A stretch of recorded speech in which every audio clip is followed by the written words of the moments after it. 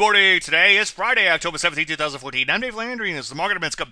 Well, the piece had almost a textbook opening gap reversal, or should I say opening lap reversal. See yesterday's column for more on that. You are welcome. Ending flat on the day, as you can see, in the cash market. So far, though, as you can see, also, the pretty serious slide remains in place. Take a look at NASDAQ. Slide remains in place there, too, but it did recover from an earlier spill. Rusty had an okay day. Back to chart out a little bit. You can see, still in a lot of trouble in here, though. So let's not start kissing each other just yet. What's amazing is, in spite of a flat market, some of these areas, such as retail, as you can see, down 1.25% or so yesterday, continue to implode. So what do? Well, be careful establishing new shorts because the market is so oversold. Make sure you wait for entry if you do, because the futures are up big pre-market. For the aggressive, look to play an opening gap reversal, but this time on the downside. Any questions? As usual, Dave at DaveLandry.com. I'm Dave Landry, and you just heard the Market in a Minute.